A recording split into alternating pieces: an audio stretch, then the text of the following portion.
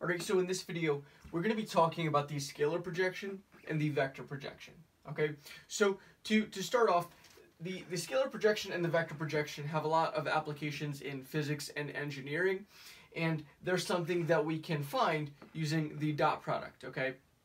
So that's kind of where this comes in. Now, first off, we need to talk about what is the vector projection and what is the scalar projection.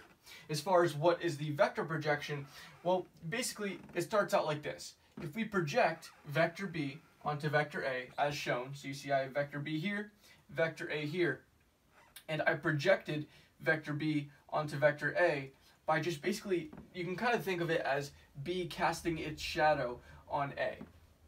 Okay, so then you get this blue vector here, the projection, it's called the projection of B onto A. Alright, and that right there is the vector projection. Okay, you can kind of think of it in this scenario as the x component of B.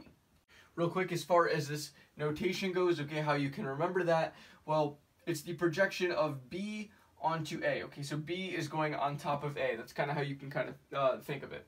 Alright, so now on to the scalar projection. Okay, this is also known as the component of B along A. Okay, so you'll see a formula for a second there, and that'll make sense why I'm mentioning this. And the scalar projection is basically plus or minus the magnitude of the projection of B onto A. Okay, now the projection of B onto A is a vector, right? It's a vector projection, and what vector is it? Well, it's this vector right here. Okay, now all you do for the scalar projection, take the magnitude of it, and then it's plus or minus. Okay, and that plus or minus, whether it's plus or it's going to be minus, is given by whether the projection points in the same or the opposite direction as A. Okay, so for instance, if your B didn't go this way, let's say that it went this way, okay, and then you end up with something like, let's actually just draw it out here. You end up with something down here where your projection points in the opposite way, okay, well then you're going to have a negative here. All right, so that's the idea, because it's pointing in the opposite direction as A. All right, so now we're going to be actually getting into some formulas here, okay? We know that cosine of theta equals A dot B over the magnitude of A times the magnitude of B, okay? That's something we learned when we first started talking about the dot product. Now, we're also going to say that the component of B onto A equals the magnitude of B times cosine theta, all right? And where am I getting that from? Well, remember that the magnitude of this vector is going to be the component of B onto A. All right? So keep that in mind. We also know that cosine of theta equals the adjacent side over the hypotenuse side. All right? Now, what is the adjacent side?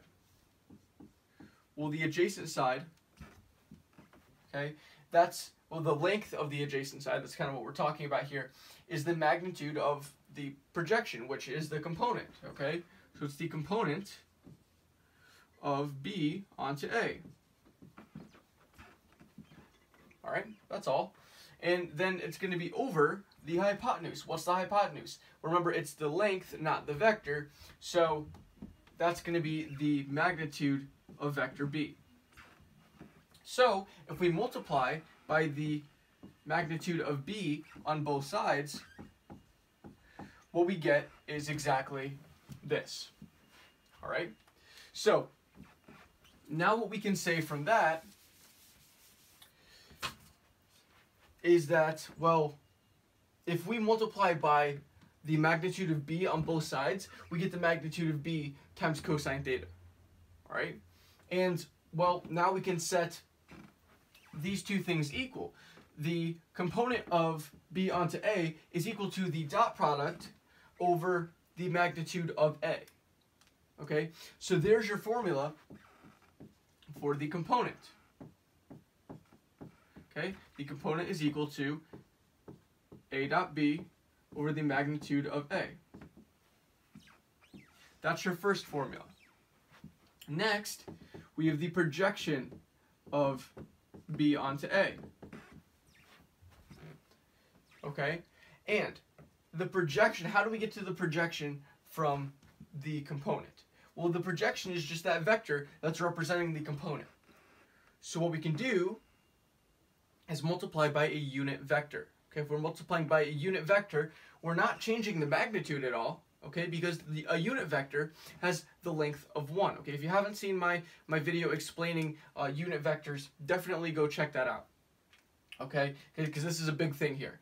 We're going to multiply a dot b over the magnitude of a by a unit vector. Okay, so we're multiplying this by the just the vector a over the magnitude of a. That's a unit vector. Okay, that's the unit vector for a. All right. Now, by doing that, we're now making this a vector because we're giving it direction. Okay, now it's not just a scalar, it's a vector because this unit vector is simply just giving it direction. It's not changing the length.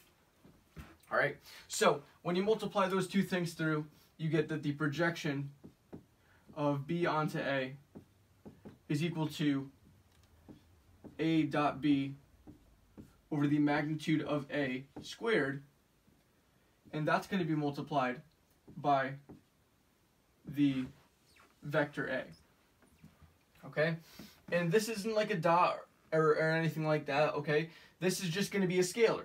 Okay, the dot product is a scalar, and below here you're getting the magnitude squared, which is just going to be a scalar. So this is just scalar multiplication. Okay, that's why you don't need like a dot or anything like that there. Okay, so there's your component, there's your projection. We're going to do one quick example, and that's going to be it for the video.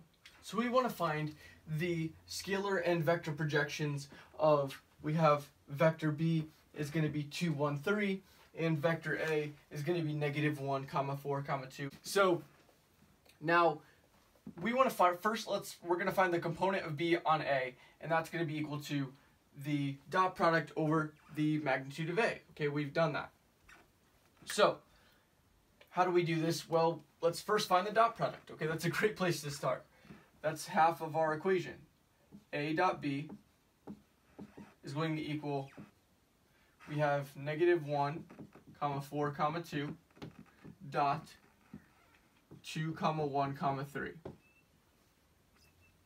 Okay, when you do that dot product out, you get -1 times 2 is -2, plus 4 times 1 is 4, plus 2 times 3 is 6, and that gives you an 8. Okay, so you get that your dot product is 8, and then you need to find the magnitude of a. So finding the magnitude of a, that's going to be just the distance formula, right? We're going to have just each of our components squared, and we're going to add them up. So we get a -1 squared, write that, -1 squared, plus 4 squared, plus 2 squared, which is going to equal, this is going to be a 1 plus 16, which is 17, plus 4, which is going to be 21.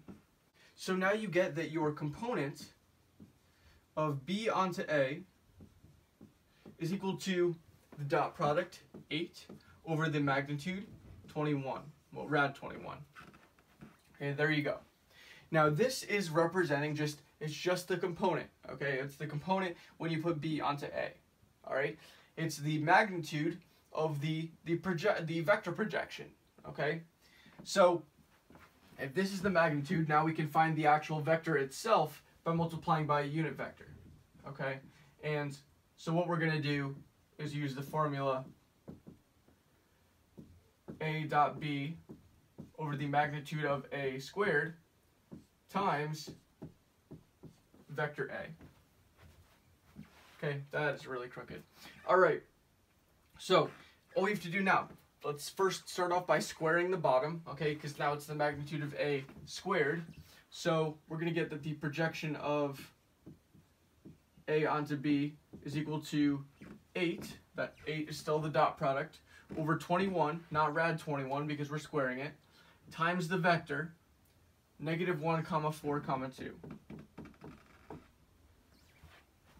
Okay, so this is just scalar multiplication, okay? So multiply this through, you get -8 over 21, comma, this is going to be 32 over 21, and then you get 16 over 21, and don't forget your angle brackets, and that right there is your projection vector.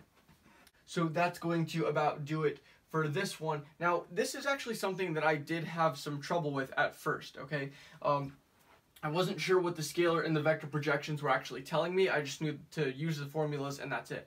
Okay, so, using the formulas is no big deal, but I wanted to find out actually what they meant, and that's why I led with that for this video. I showed you what the scalar and the vector projections actually are, okay?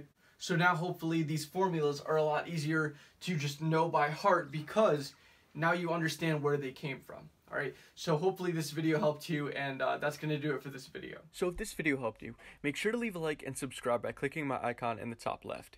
You can also view the playlist for vectors and the geometry of space in the next video in the series. Lastly, if these videos are really helping you and you would like to consider supporting me, I have my Patreon linked in the description down below, along with some other pretty cool links that you should definitely check out. See you soon.